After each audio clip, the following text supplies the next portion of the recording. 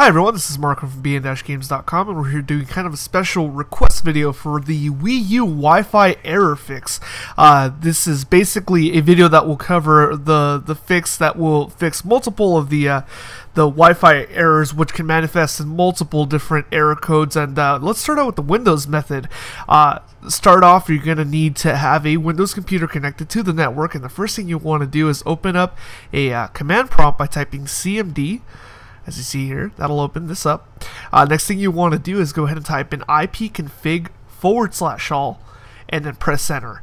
Now what that's going to do is that's going to bring up a whole bunch of your IP information. What you want to do is find something along the lines of this that you're seeing here, which is your Ethernet adapter local area connection, and then you want to just go ahead and make a note of the IPv4 address, the subnet mask, and the default gateway, and just write this down somewhere because you're going to need it shortly. If you're on a Mac, just go ahead and stay tuned through this process, and we'll just go ahead and get to that. So on the Mac, you want to go ahead and click on the Apple, and let's just show you here that we are running 10.7.5 on this one, and this will work on most newer Mac OS X systems. So go ahead and go to System Preferences, and next thing we're going to go to is over to the Network tab. Under there, same thing, we're going to write down the IP address, the subnet mask, and in this case, the router is actually your default gateway. It's just kind of a different way that it's set up here. So let's go ahead and go over to the Wii U gamepad and show you how it's set up from there.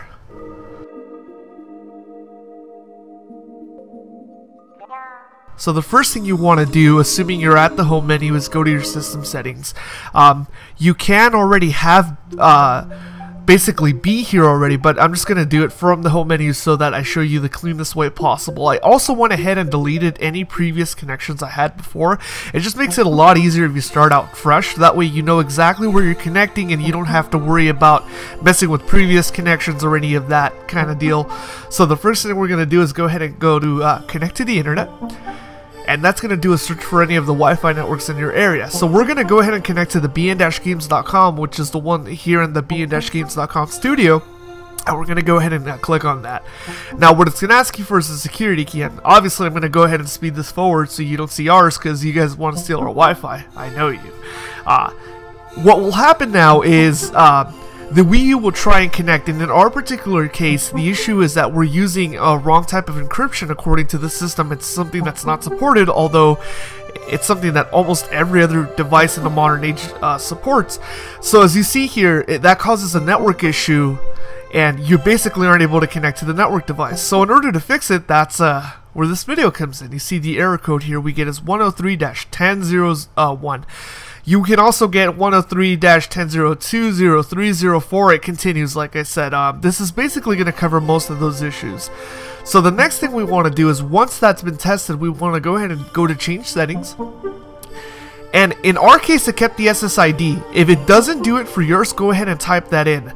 Also, make sure that whatever security setting is the correct one. If you don't know it by default, it should do it, but if it doesn't, go ahead and change it. So I'm going to go ahead and change it here anyways. It's going to ask you for your security key one more time. Just go ahead and type that in one more time. Once we've got that good, let's go ahead to the next page. And on IP address, we're going to turn it off from auto obtain to don't auto obtain. This is going to force us to use that information that we had earlier that you grabbed off of either your Windows or Mac machine, and you're going to go ahead and type that in. So in our particular case, ours was as follows.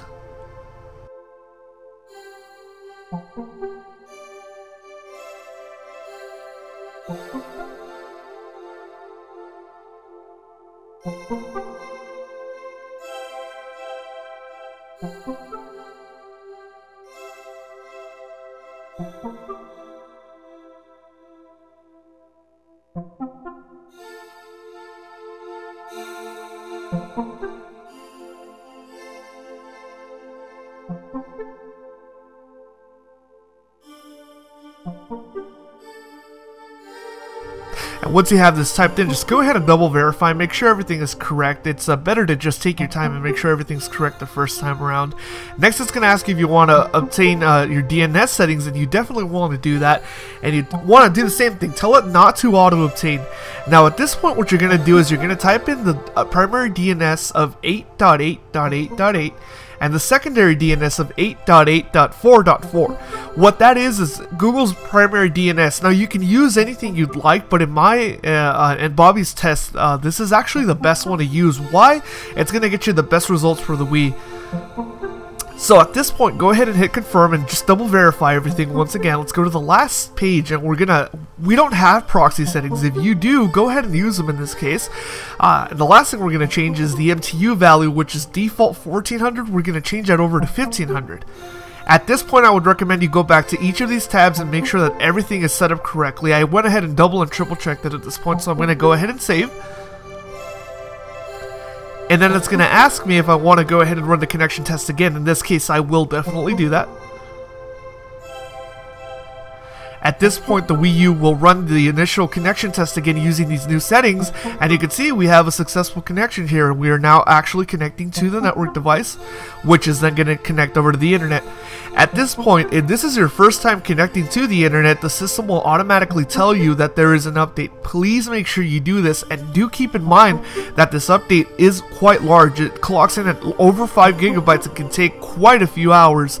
Also note that if you cut your connection during this time, it is very likely, and there have been reports, that the system can brick, so just be very careful and mindful of that. Hopefully this took care of any issues that you encountered. Please let us know, and if you do have other issues, feel free to contact Nintendo. They've been very helpful about this so far. Please leave us a message and let us know what you think.